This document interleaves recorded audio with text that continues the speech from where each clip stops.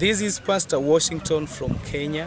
I've been here in Tanzania with Pastor Yip, and we have been doing a ministry training here, and I personally have been blessed so much.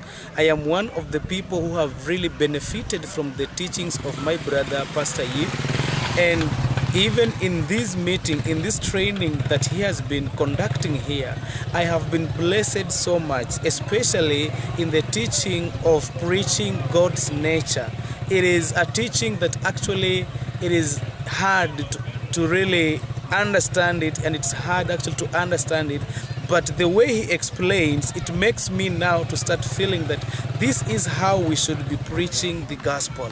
Because actually when we understand the nature of God from the scriptures, we shall know who God is, and we shall know what is the will of God, how God looks like. So this teaching has really blessed my soul, even though I'm going back to Kenya, but I'm going and I'm promising that this is a study that I'm going to put my own efforts to study it more, because it is of great benefit. I want to thank Pastor Yip for the support he has really given unto me to understand the things that I can now, that I have right now. I'm able to teach, I'm able to also train other servants of the Lord, and all this has been made to be like that through my brother Pastor Yip.